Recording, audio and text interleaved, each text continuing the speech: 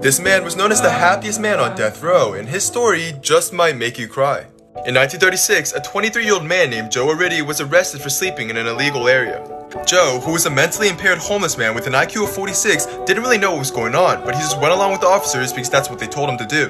What Joe had no idea of knowing was the fact that those officers were about to destroy his life. 12 days before Joe was arrested, a pair of sisters had been brutally attacked with a hatchet in that local area. Since the officers didn't have a suspect, they decided to question Joe. And since Joe just didn't have the mental capacity to answer those questions, they were able to coerce a confession out of him. Even though the sister who survived said that Joe looked nothing like the suspect. And despite the fact that an incredibly suspicious man was apprehended just a few days later, the police still pinned Joe for the crime. There was no tangible evidence except his confession. On death row, Joe was incredibly happy playing with his toy trains, and everyone loved him. And here you can see him giving away those trains before he was sent to the gas chamber. Before he was executed, Joe didn't seem to understand what was happening, and his very last words were, "No, Joe won't die."